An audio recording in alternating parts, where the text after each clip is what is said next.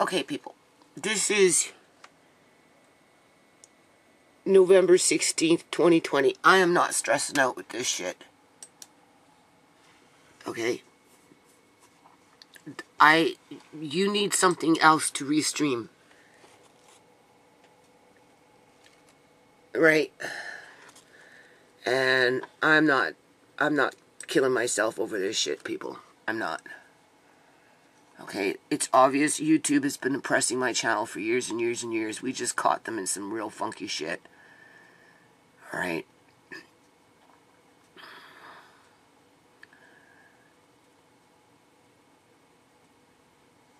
I don't think you can restream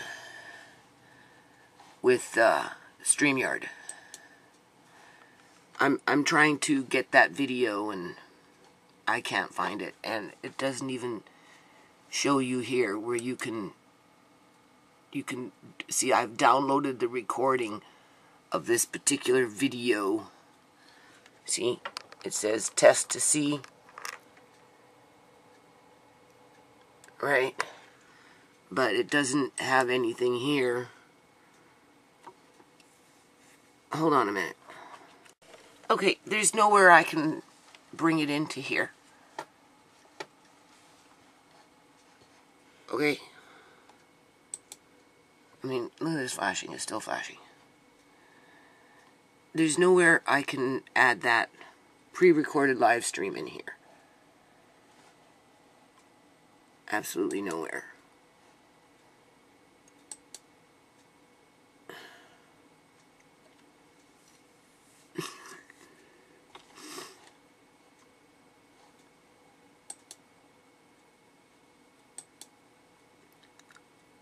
Absolutely nowhere.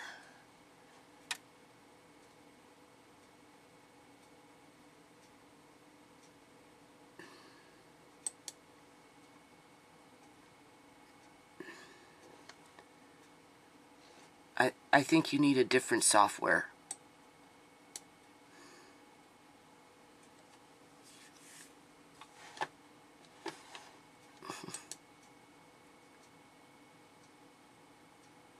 I'm not doing a live. I'm not YouTube's bitch. Okay, people. I'm not. I'm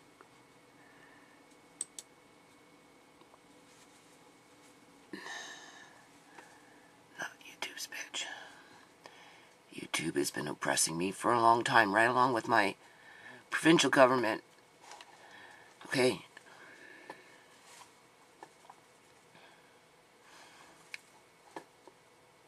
YouTube promotes a lot of artificial intelligence, weird shit. Remember that shit with Ice Cube that I showed you? Okay.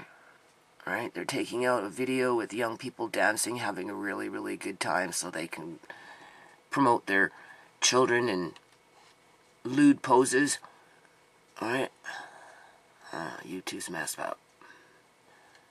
Completely messed up. So I don't know.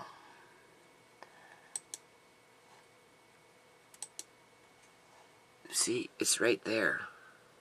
See, it didn't get uploaded. But you can't do anything with it. Enter broadcast studio.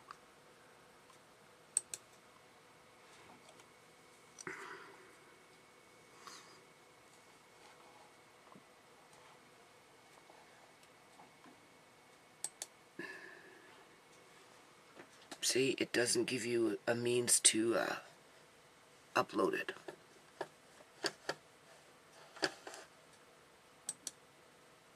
I already did that.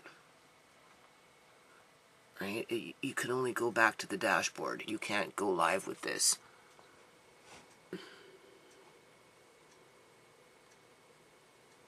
Add a destination to post comments. What is that supposed to mean? See, nothing. The video itself is only 8 minutes, right? You can't even bring it to the beginning.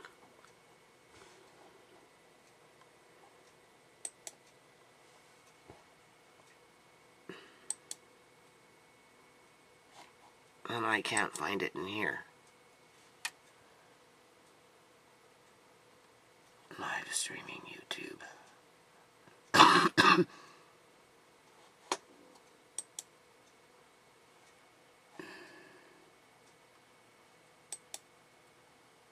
Now, see? Now you can't even play it. So I'm not going to waste my time with this, people. I'm not. I think you have to get a different program.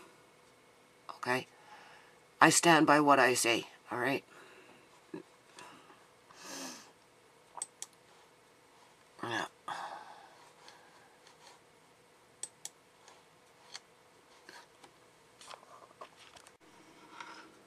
So you can see, it's right here, but it hasn't been uploaded.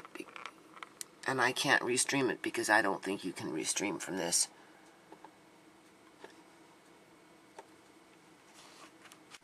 Okay, so I am going to upload this.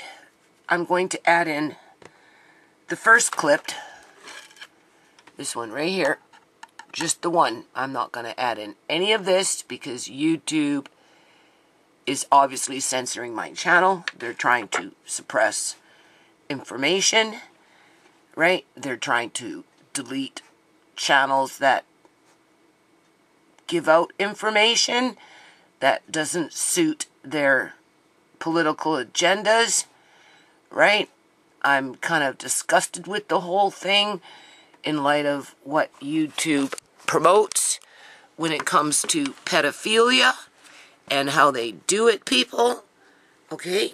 How they shadow ban legitimate YouTubers with federal trademarks trying to do the right thing so that, you know, they wipe out the young people dancing and having a really good time because the word dance, kids dance, interrupts their flow of what they want to promote when they're promoting children dancing with their thumbnails as a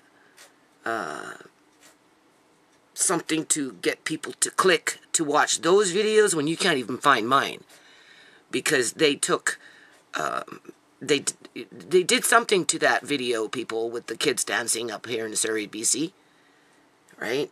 I mean, it's still on the browser, it's still on YouTube, it still comes up, but yet it's been shadow banned. Okay? And now they're striking me, right, to shut me up about what the governments are doing. That's what they're doing. It's bad enough that they're burying my videos and blocking my videos and that kind of shit, right? And shadow banning my channel altogether and freezing my subscriber lists and, you know, and just the whole 9 yards, right? They've been doing it for years, people. This is like the provincial government out here oppressing the non-profit. All right, working under the BC Liberal government for 16 years was no piece of cake. They weren't interested in community wellness, I'm telling you. And the BC, you know, the government of British Columbia, Canada, currently, right now in 2020, it's no different because the political agenda is to push those tundra vaccines, right, and to turn everybody into freaking zombies and be poor and just be receptacles for organ harvesting.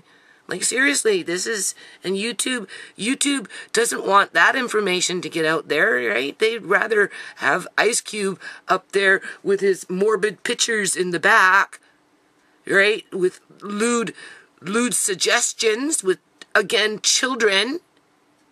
That's what they promote, people.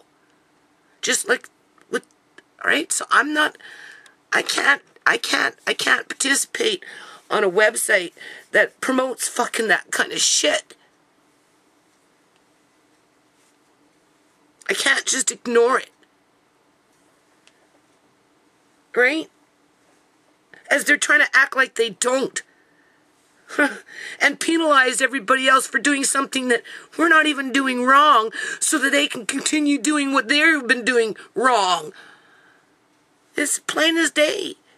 I just have to find a way to write it down and send it to the fucking CEO of Google and call him on it. You know, I'm going to add this one little first part. And what? YouTube going to come in, same fucking mole, right? YouTube staff going to come in and give me a strike? Make it so I can't do a live stream for a week? As if I even do that many live streams. It's too much of a headache. And I'm not even going to attempt to try and restream and get new program and figure this out. All that energy that it would take for me to figure that shit out, I'm just going to apply it to writing the CEO. I'm serious. I'm serious.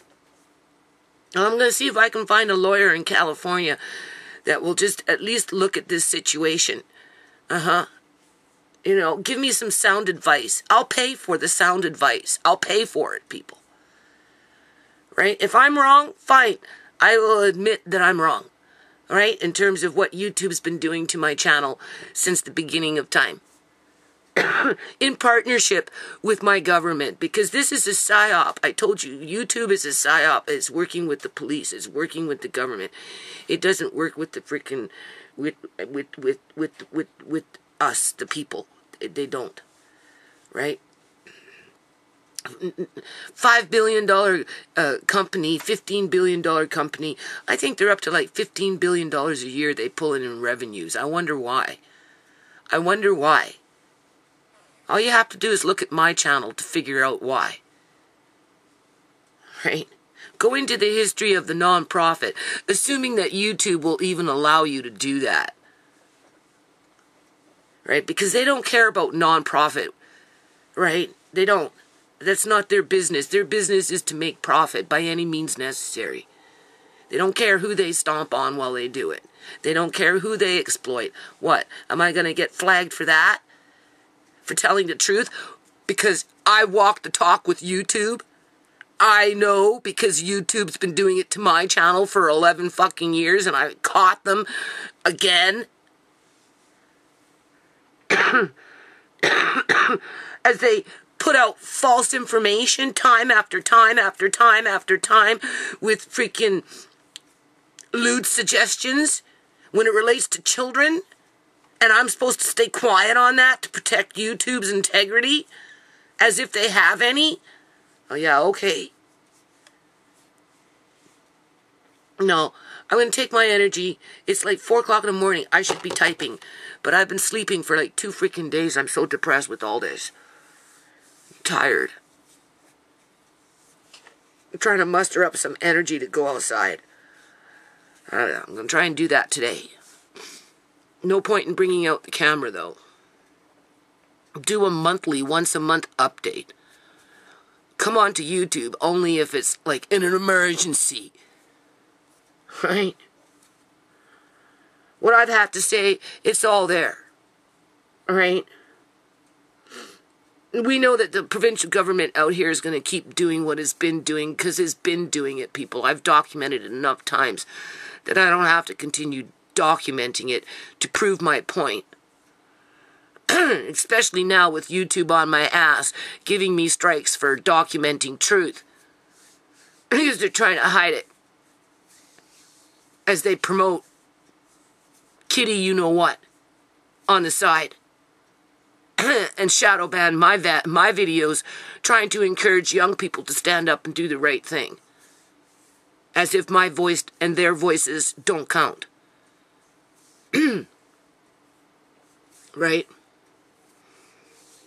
So I can't let that distract me away from other things that are more important in terms of maybe getting some justice for the youth that are being silenced. How about that? Okay. Okay. Here we go. It is, you see that, November 12th, 2020. Look where that came in, people. November 5th. November 7th. Nobody can say that that's not a fake pre-recorded live stream.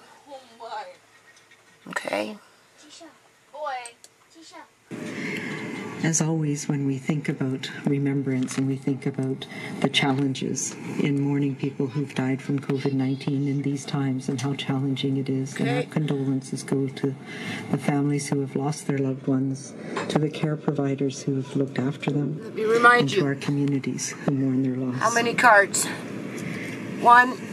We have 11,091 people who are on active public health monitoring right now, and 14,089 people who have recovered from COVID-19. In the past 2 days, we've had 6 new healthcare facility outbreaks at the Nanaimo Regional General Hospital here on Vancouver Island, Chartwell Langley Gardens, Peaceport Seniors Village, the Harrison at Elam Village.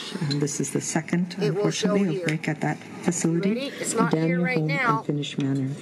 And 3 outbreaks have been declared over at Care Life Fleetwood, Hamilton Village Centre, and Mayfair Terrace Retirement Residence. So that leaves 41 active outbreaks in our healthcare system, 35 in long-term care and assisted living, and 6 in acute care, affecting 1,331 people, 764 residents, and 561 staff. So with that update, I'd like to start provide you with the information that we give on a periodic basis about the outbreak, our pandemic here in BC, who's being affected, and where, and some insight into where we're seeing cases being transmitted, and some of the data that we're using in public health to understand where we're going with this pandemic in our province.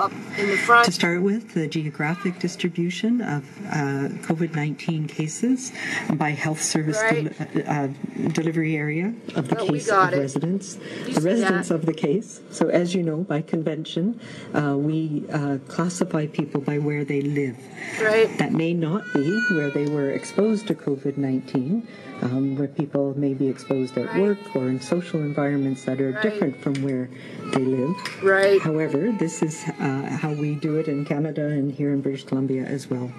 So on the left-hand side, the cumulative total are cases from January 1st until November 5th. This is how we do it. The blue graph on the right-hand side reflects the last 2 weeks between October 23rd to November 5th. And as you can see, the pandemic